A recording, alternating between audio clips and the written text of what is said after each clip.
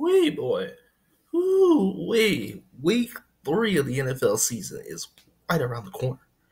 Uh, it's actually starting tomorrow with Thursday Night Football, and it's a matchup that continues to just come on Thursday Night Football, and somehow it either amazes us or it makes us feel like shit. And that's the Titans and the Jags once again on Thursday Night Football. What a time we are living in.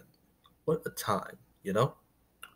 Um, it's probably not going to be very interesting. I'm not going to lie to you because I don't care for the Titans or the Jags. So I'm not going to watch it. Thursday Night Football is just a travesty to me.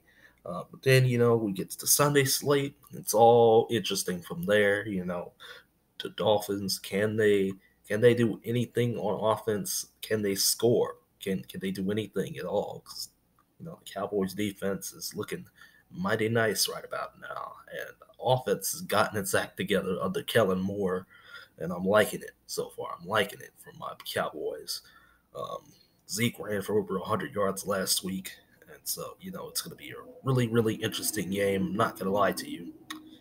Um, I do think that we'll beat the Dolphins though, so it'll be all nice and good. The Bengals taking on the Bills. That's going to be pretty interesting. The Lions and the Eagles. How's Wentz feeling? I know we got shot in the ribs. Is it going to be anything special or no? The Jets taking on the Patriots. That might be a bloodbath right there. Uh, Mostly because I think the Patriots gonna have a field day against the Jets. The AFC East just does not look good like it has been for years and years now. The Falcons taking on the Colts. Now that's gonna be pretty interesting right there. Jacoby Brissett taking on Matt Ryan. Just has the interest factor up to a T. Raiders, John Gruden, Derek Carr taking on the Vikings. Dalvin Cook, Kirk Cousins. Uh, Pretty interesting game right there. I don't know. I don't know. The Raiders have something. They're looking like a middling team this year. So do the Vikings. So that all changed. Ravens and Chiefs. Now that is an interesting matchup. Lamar Jackson, Patrick Mahomes, two young quarterbacks. Whew. Ravens defense has been beautiful. Now I know it was the Dolphins and the Cards, but beautiful defense. It's beautiful. The last couple weeks, the Chiefs just been taking care of business. Patrick Mahomes just keeps throwing up touchdowns, keeps making real estate. He's making bank. You know that's gonna be probably one of the more interesting games today. Not gonna lie to you, Broncos taking on the Packers. How did the Broncos feel after last week?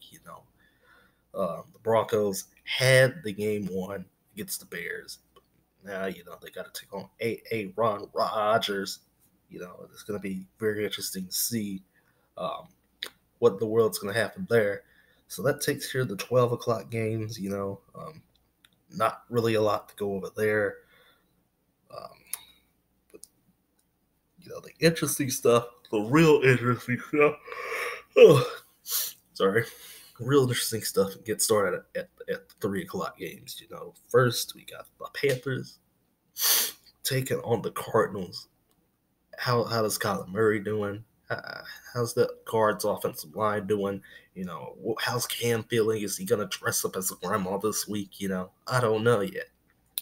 The Giants, Daniel Jones is not a starter. Jameis Winston is reeling.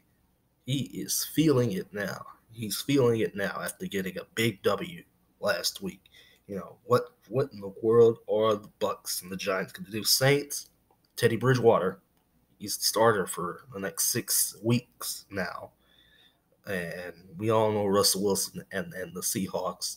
They're a dangerous team. They're a dangerous team. You can't count the Seahawks out for anything. Texans, Chargers, absolutely interesting. Very interesting game. The LA Chargers are definitely an underrated team. Philip Rivers, he's the kind of guy that needs a Super Bowl no matter what you say.